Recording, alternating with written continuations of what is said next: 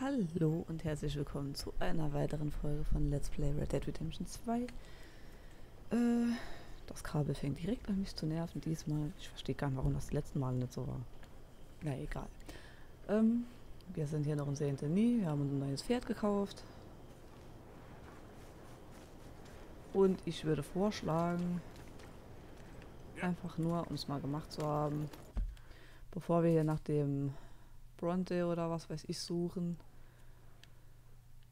gucken wir mal fremde Personen und vor allem würde ich gern zum Schneider, zum Friseur, zum Gunsmith. Vielleicht können wir auch einfach damit eine Folge füllen. Einfach mal gleich gucken. Ich würde auf jeden Fall mal gern so ein paar Sachen erledigen. Ich glaube, der Schneider ist das erste, das auf dem Weg liegt. Also gehen wir mal dahin.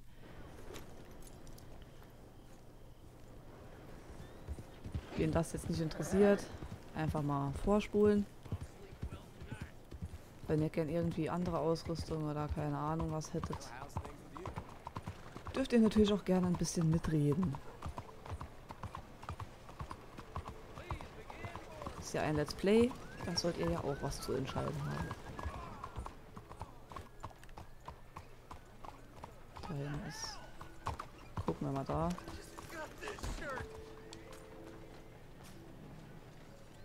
I've been covered in worse, friend. Okay. Of all the days.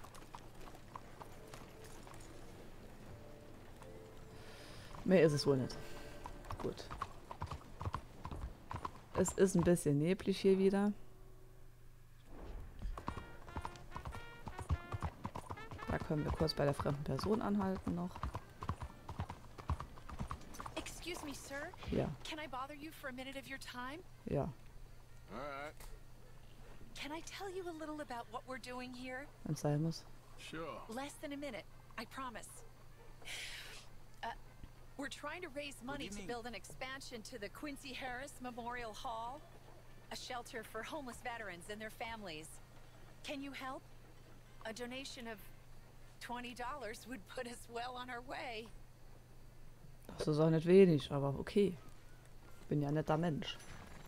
$20 ain't no chicken feed, but sure, I can help you out. That's very kind. What is your name, sir? Arthur Morgan. Your donation will be acknowledged on a founder's plaque when the building is completed. You have a great day, Mr. Morgan. Okay. All right, girl. You have a problem, so what is it? Es ist auf jeden Fall, wenn da noch ein paar Leute spenden, sehr lohnenswert, die Schatulle zu plündern, glaube ich. How are you today? Bien ici, ma petite chérie. Bonsoir, monsieur. How are things going? Da war doch auch gerade wieder was. Won't you Hey, support our fellas. veterans and their Evening, families? mister. Evening. Think of what they sacrificed for everybody. Please, find it in your heart to give to those who gave everything. Your donation will greatly improve the lives of our nation's heroes and their loved ones. Ich habe eben gespendet. Ich wollte nur wissen, wo der Punkt daher kam eben. Aber naja, war ich wohl zu langsam oder zu blind? He's got the curse. Was ist denn der jetzt so pisst, ey? Nur weil ich, was haben ich gemacht? That's right. Learn some damn respect. Alter. Gucken, mal ausprobieren, wenn wir mit dem reden.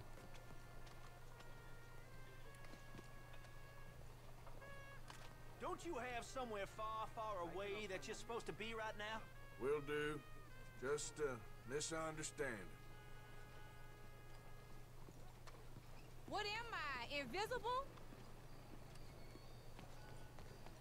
That's it. Keep going.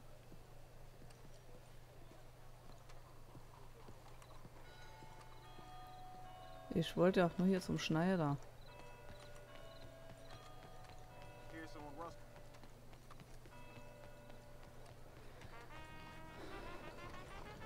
Das Spiel sucht auch immer Stress. So. bleibe ich mal kurz hier.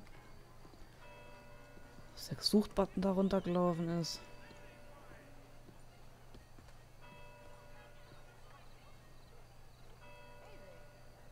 Gehen schon 5 Minuten ins Land, nur damit ich überhaupt beim Schneider reinkomme. Mein Gott, ey.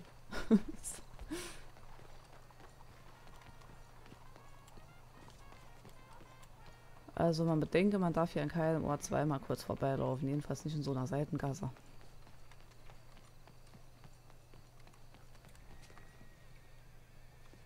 Ist hier auch eine Tür? Nee. Gut, dann hier irgendwo war aber eine. So. Hello. Good to have you. Dann blättern wir mal den Katalog durch. Was wollen wir denn überhaupt? Die Outfits interessieren mich eigentlich meistens nicht so. Nicht so ganz mein Style. Hut. Haben wir eigentlich schon einen vernünftigen. Wobei ich den Pirscher-Hut hier immer noch ganz nice finde.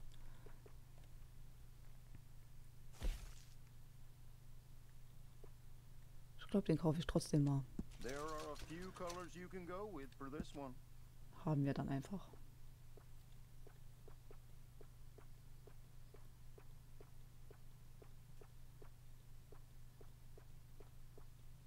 Gibt ja schon noch ganz schöne Hüte. Okay, so. Dann kommt als nächstes Mäntel. Staubmantel, Wrack. I stand behind everything I sell in this place, so you can purchase with confidence. Ich finde hier eigentlich immer ganz schön.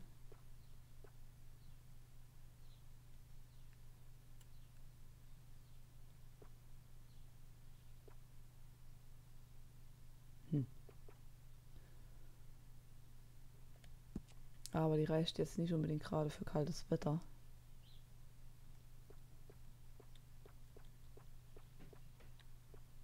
I only stock the best in my shop.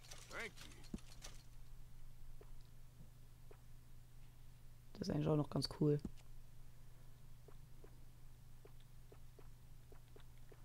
Den hatte ich schon nie gekauft, den probiere ich jetzt auch mal. Gucken, ob wir da ein passendes, schönes Hemd oder so dazu finden.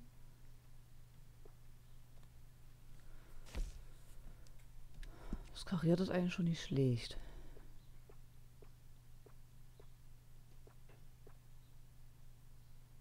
I stand behind everything I sell in this place, so you can purchase with confidence. Also ich würde einmal das hier gern kaufen, aber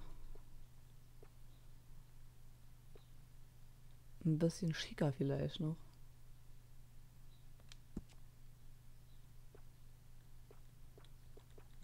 Hier einfach so ein schwarzes. Yes, wear it well. Eine Weste. Was haben wir denn People da? around here come in just for those. Opulente Weste oder Paisley Weste finde ich eigentlich beides nice.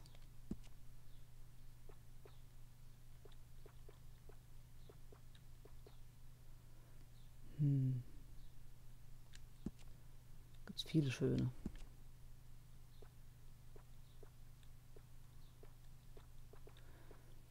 Weil mir die Paisley Weste tatsächlich, glaube ich, nicht dezent genug ist. Deswegen bleibe ich bei ihr hier. Ich finde die in Rot ganz cool. Ich finde die auch in Weiß ganz cool, aber ich glaube, ich bleibe eher bei Rot. Dann Hose.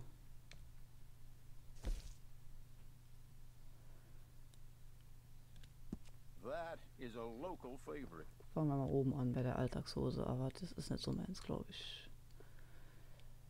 Schicke Hose. Jeans ist eigentlich immer ganz gut. Ich denke, ich bleibe erstmal bei einer Jeans. Ne, die gibt es nur in der Farbe, keine Ahnung. Kaufe ich trotzdem mal kurz.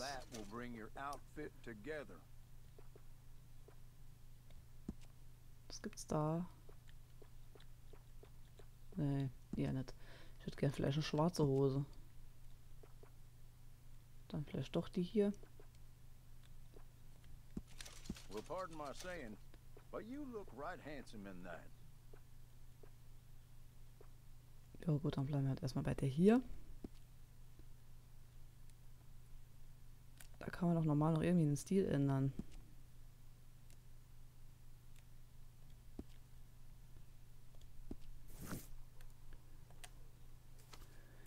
Gut, Schuhe.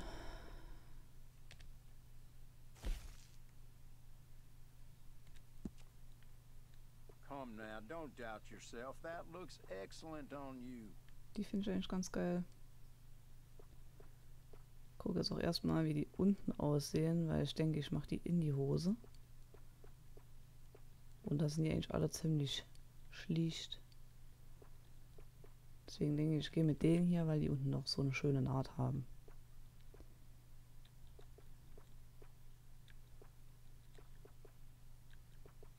Braun oder schwarz? I stand behind everything I sell in this place, so you denke can die. purchase with confidence. Und dann, was haben wir noch? Handschuhe.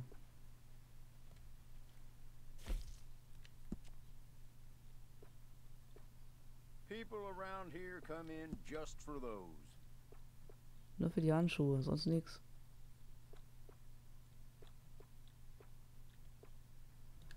Reithandschuhe oder Kavalleriehandschuhe? Ich glaube, ich finde die hier so ganz cool. So, You can really feel the quality of that one, right? dann brauchen wir sowas. Eher nicht, ne? Ein bisschen What viel. color speaks to you? Höchstens eine Krawatte wäre vielleicht noch ganz nice, aber ich weiß noch nicht.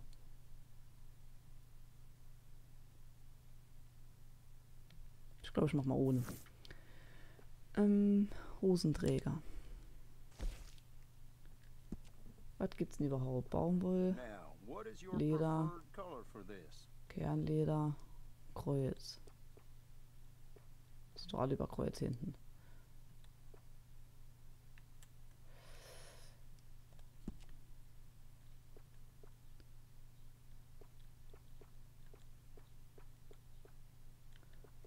Ich denke, ich nehme die hellen hier aus Leder. I feel almost human. Sporen. Gibt's aber schönere. So schöne Preise wie hier. Die sind auch cool. Die auch.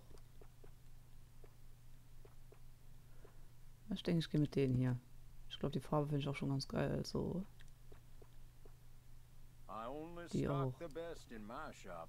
Buy from me and you'll never be Ach, schau die. disappointed. That is one of my favorites. und das war's. Gucken, wie wir jetzt aussehen. That should be We good. are closing now. If you have anything you'd like to buy, please let me know. Ich würde mich gerne einmal umziehen. Ging, glaube ich, hier auch einfach so. Weil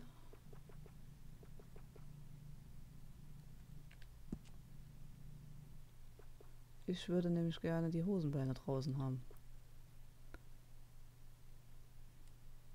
Und eigentlich sieht das gar nicht so schlecht aus, also speichere ich das jetzt einfach mal so. Tada! Oh, wir können auch Taschen und sowas auswählen.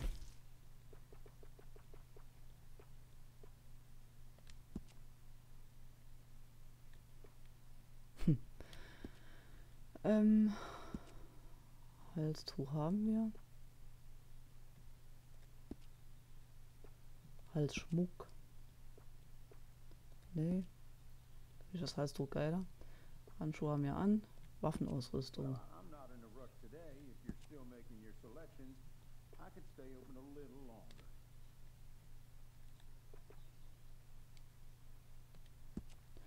Ja, ich finde den, glaube ich, besser. Ich glaube, da haben wir überall noch nicht so wahnsinnig viel.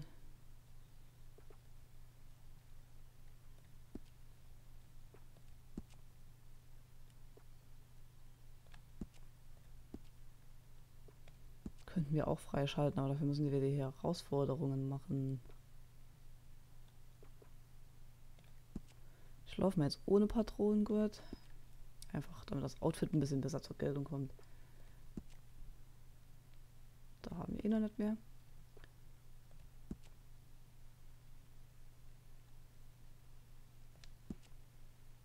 Oh ne. Verticken. Da muss ich wieder die Sporen auswählen. Ich will schon Sporen haben, aber nicht die. Sondern die. So. Und das war's. Können wir das Outfit nochmal speichern. Das hier können wir löschen dann. Und das hier ist auf dem Pferd. Perfekt. Wir bräuchten eigentlich noch eins mit einem Wintermantel.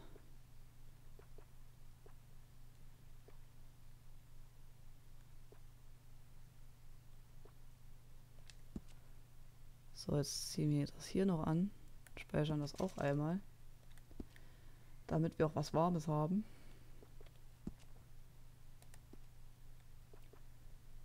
Und das muss auch aufs Pferd. Das will ich anziehen. Nee, das will ich anziehen. Und auf dem Pferd will ich es beide haben. So. Zurück. Zurück. Fertig. Gehen wir raus.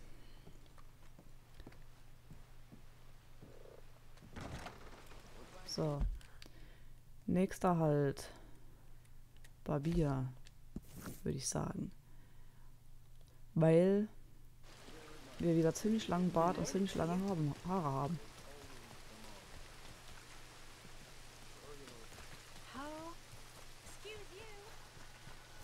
Excuse you, hört sich auch geil an.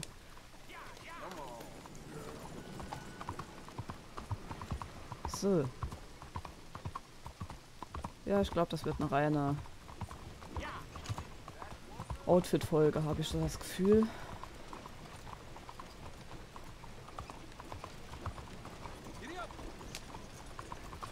So.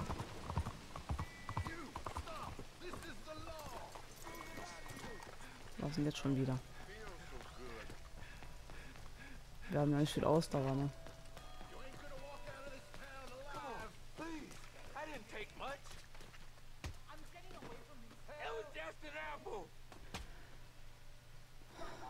Ich leg mich jetzt nicht mit dem an.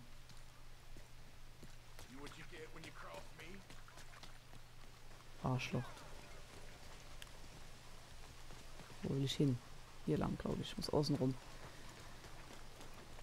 Wobei, ich glaube, man kommt auch da durch, aber ich bin mir jetzt nicht sicher. Wo ist er denn überhaupt? Hier das. Jawohl, ich hätte gerne einen Haarschnitt. Ich glaube, die Frisur lasse ich so. Aber halt mal nochmal gekürzt. Dann Bart. Schneiden. So. Dass das hier mal nochmal nach was aussieht. So. Das ging schnell. Pferd haben wir auch schon. Büchsenmacher. Wäre jetzt mal ein Plan. Weil ich denke, da gibt es mittlerweile einige, die wir noch nicht gekauft haben. Die wir jetzt freigeschaltet haben.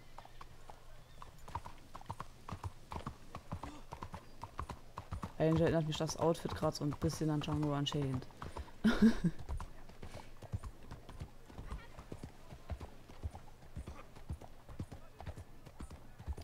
Das Outfit von Calvin Candy.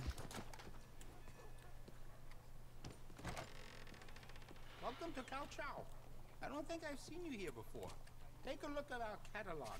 Let me know if you want to get a feel for any of them. Ich glaube nicht, dass schon hier war. Den kriegen wir noch nicht. Den haben wir. Brauche ich nicht. Die ist immer noch nicht freigeschaltet. Die könnten wir haben. Sogar kostenlos. Warum haben wir die kostenlos? That's popular around here. Da komm, kostenlos nehme ich immer mit.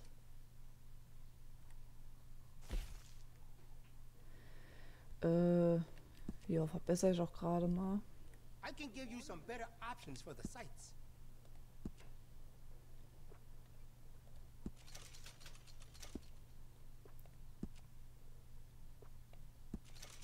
So. Einfach aus Prinzip verbessere ich das Ding We jetzt. do a range of excellent sights with that gun. They can really make the difference. Besides the sharper, I like it. I can give you some better options for the sights. It really suits you. Dekorieren wir die mal noch. Ja, farblich passt die ja eigentlich.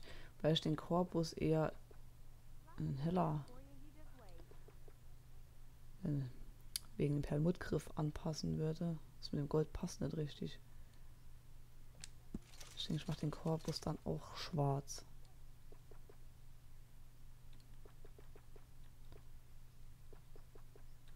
Eisen passt eigentlich farblich ganz gut, ne?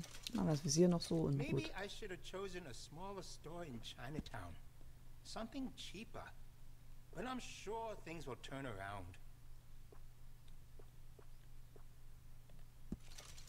So. Schnitzerei brauche ich eigentlich, glaube ich, nicht. Das ist eigentlich nie irgendwas dabei, was ich geil finde. So. Nehmen wir die mal so.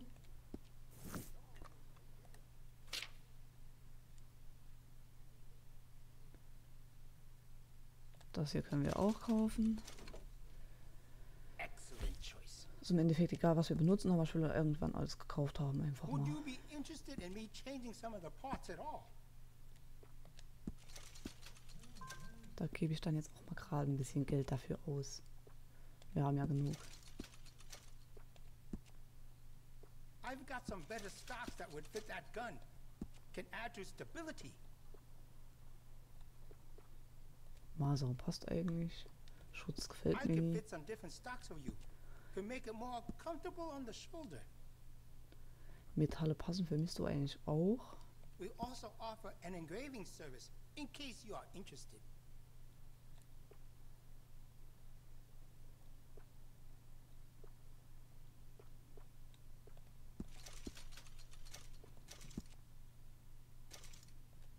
Schnitzerei, wie gesagt, eigentlich nicht so meins. Lackierung.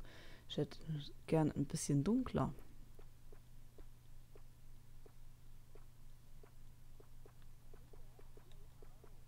So.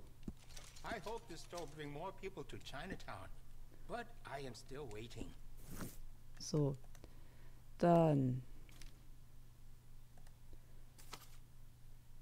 haben wir alles, was wir kaufen können. Die kriegen wir kostenlos, umso besser. Die nehme ich I auch noch think mit. that's the right choice for you. Dann, wie You immer, know, a rifle barrel adds noticeable accuracy. We can do verbessern, that to this model for a great price. verbessern. You made a good decision. I have some better quality components if you're looking for the best. That's a fine firearm.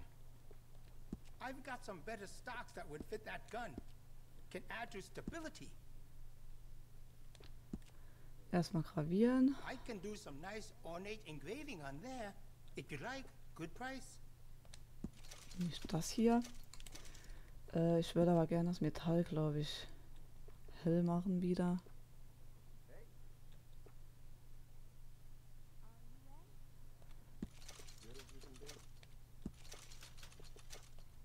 Ich mache die insgesamt wieder hell.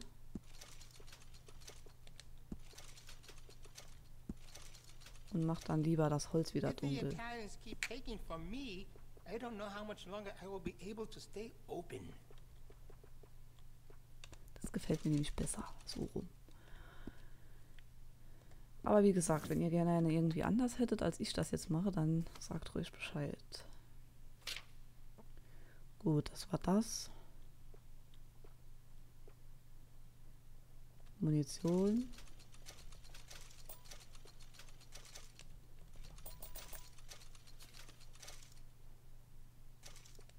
Nehme ich mal die beste mit.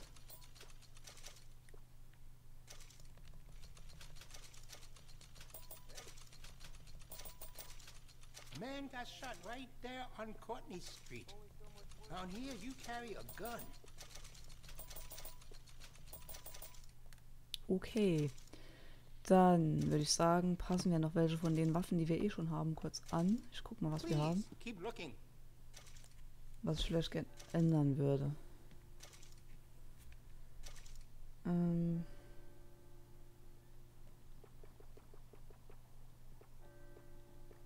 Das Rolling Block Gewehr I can see you look after your firearm.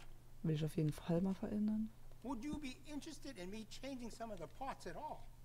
Das habe ich schon verbessert. Habe ich das alles schon verbessert? Die Zielfernrohre ändern nichts. Okay, dann passe ich das mal noch farblich an. We also offer an engraving service in case you are interested. So.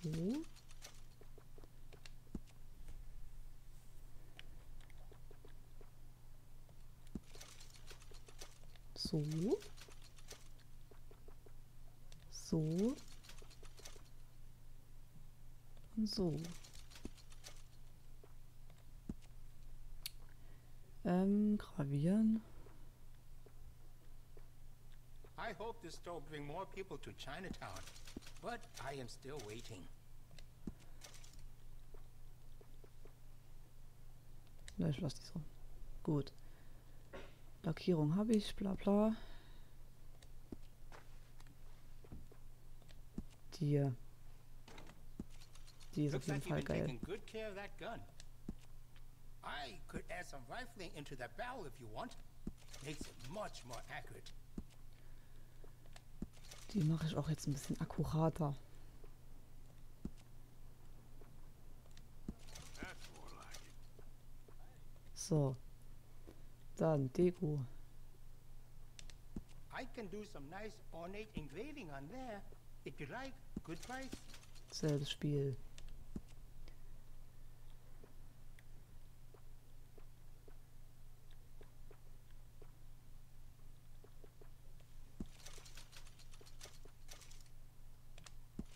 Dann mache ich die Gravur mal schwarz.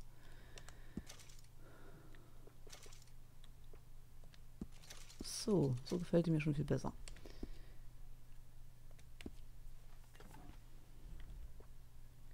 Jagdmesser können wir auch anpassen. We also offer an engraving service in case you are interested.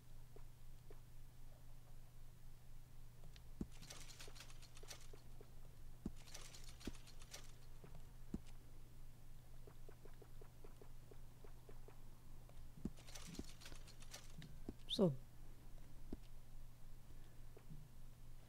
Gut, das sind alle, glaube ich, die wir jetzt so machen können, bei denen es mich auch interessiert. Haben wir gut Geld dagelassen. Ich glaube $1.500 Thanks, mister. fürs Pferd, die Kleider und die Waffen. Good morning, sir. So, jetzt passe ich mal noch an. Ich hätte hier gern die und hier weiß ich noch nicht. Ich probiere die Volcanic da mal aus. Good morning to you, mister. Good morning. So, jetzt sind schon 30 Minuten rum, aber das wollte ich gar nicht, ich wollte die Karte öffnen.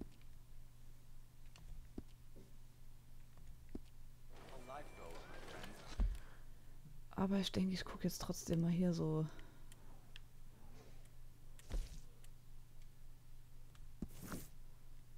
Wenn das hier schon genauer gemacht wird, reiche ich das mal dahin.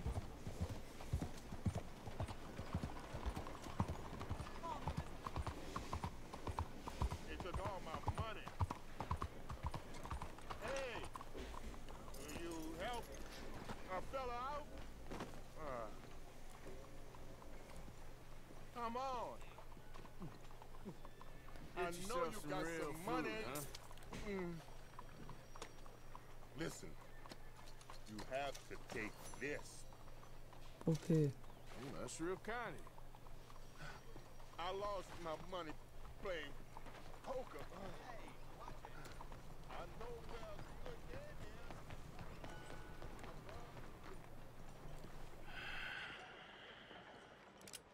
is. Stick 'em up, cowboy.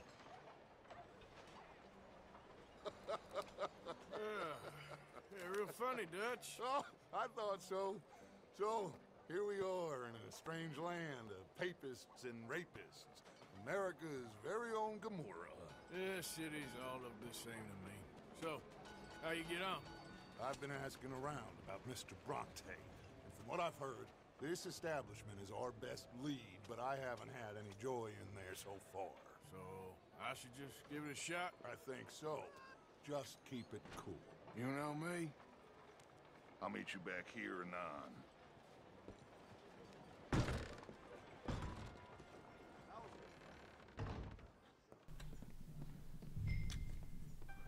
Ich fühle mich schlecht beobachtet.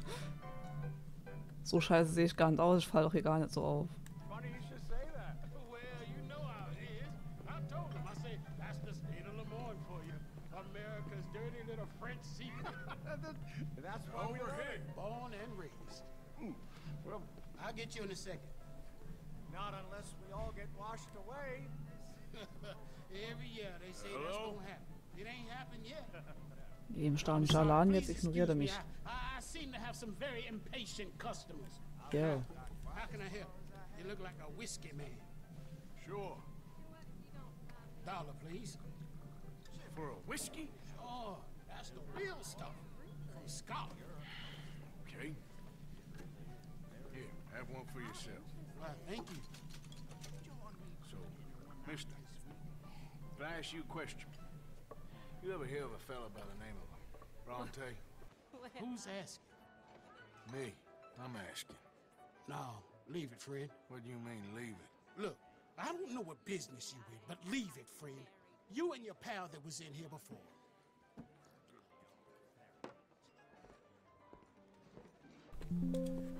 Bronte? Angelo Bronte. Mr. Big, Mr. Italian, spaghetti-eating, long streak of piss big. And he makes my skin crawl. I'm so swarthy, a cocksucker. You know what I mean, friend? Where can I find him? Oh, well, I reckon you talk to them kids in the alley, they'll know, I guess. Oh, and friend, you be careful now. Immigrants, they're not to be trusted. Okay.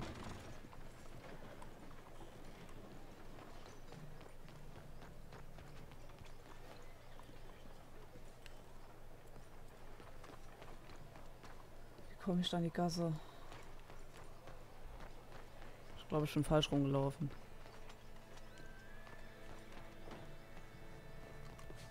Komme ich da durch? Ja. Hey, you got a cigarette, mister? Maybe. Huh? I'm looking for a fellow named Angelo Bronte.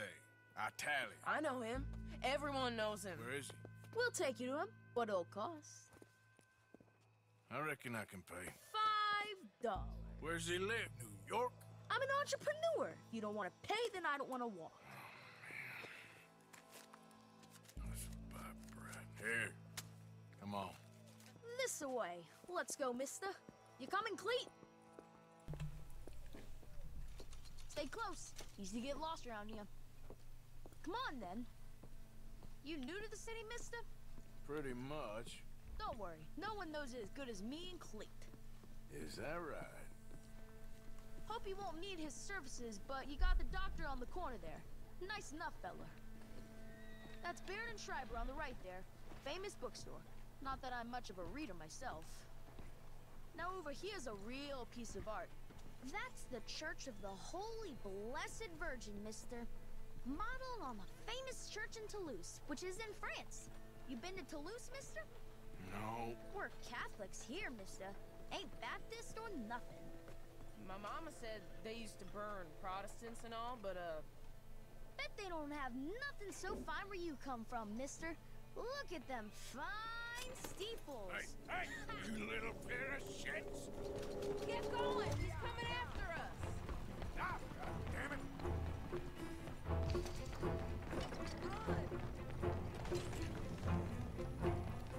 Spasti. Macht er meine Tasche kaputt?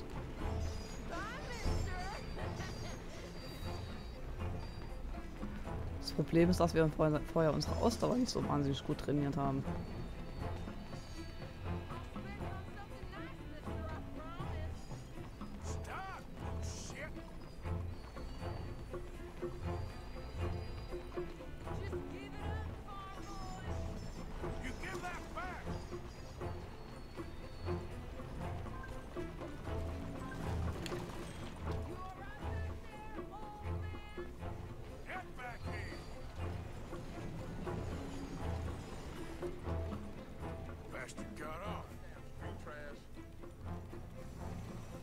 after that kid, other shit went that way. Thanks for the help, friend. You know, I kind of miss old Bob Taylor. Hey, you see a kid about 14 years old run through here? Why, yes, we did. He went around the corner there. You better stop right now. Hey! Moron! Bleibt da nicht da hängen. Ich glaube, da gibt es auch irgendwie Abkürzungen, um den schneller zu kriegen, aber keine Ahnung.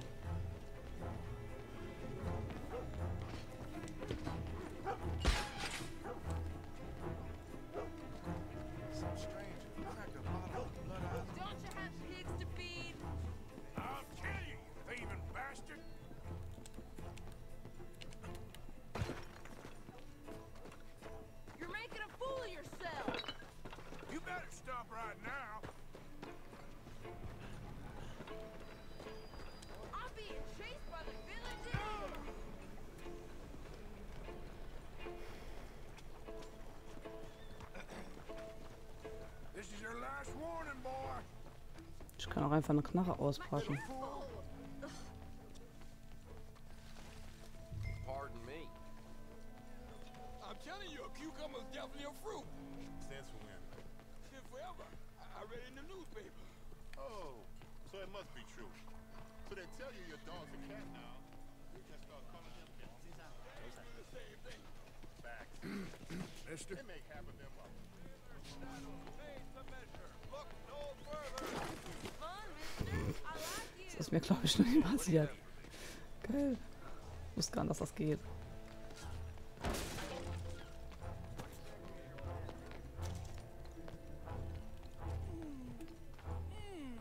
What's the problem, Fred?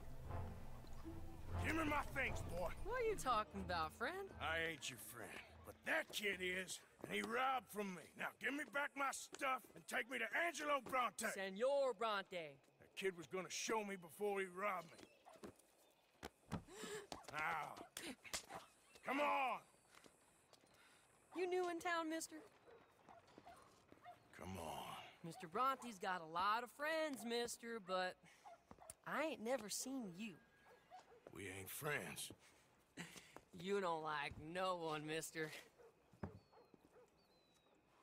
Mr. Bronte, he's got fine hair. He got a beautiful house, and I am proud to work for him. He got 50 men, mister. Why he gonna care a thing about you? I just want to speak with him. I'm sure you do, mister.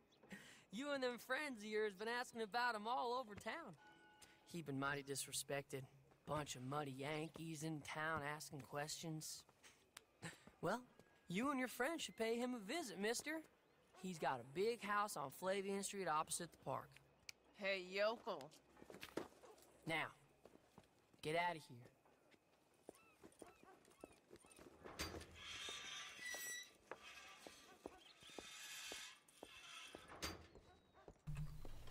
Wie konnten jetzt die Tasche so schnell fliegen?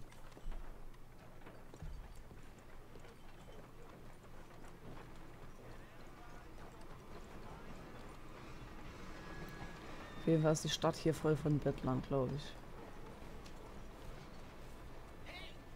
Morning. Good morning, you hear? Please. You, yeah, please. Coin, please.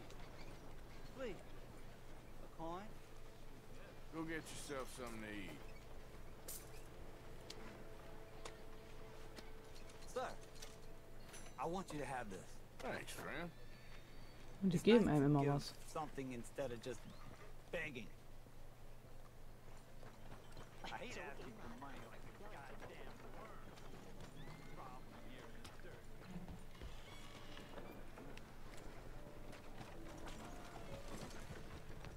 Naja, trainieren wir mal ein bisschen unsere Ausdauer, schadet auch nicht. Die könnte nämlich definitiv besser sein.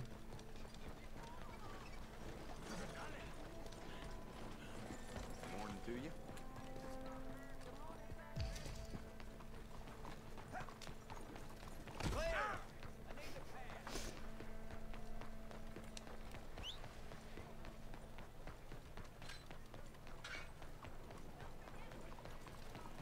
Ich glaube, der ist da draußen.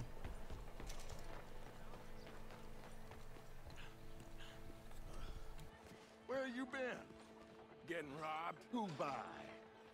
Bunch of children. I won't inquire anymore. But I found Mr. Bronte. Seems to be some Italian Mr. Big in town. Everybody knows him, but nobody wants to talk about him. Apparently lives in a big house on Flavian Street, opposite the park. Good work. So what now? We go pay him a visit. I'll get John, you meet us there. Whatever it takes, we need to get that boy back.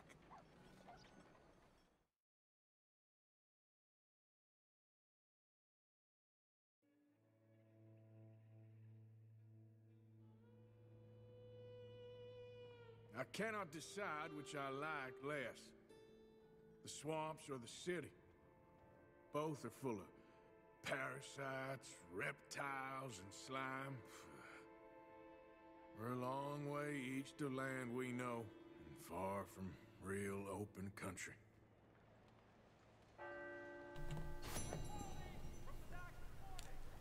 Okay.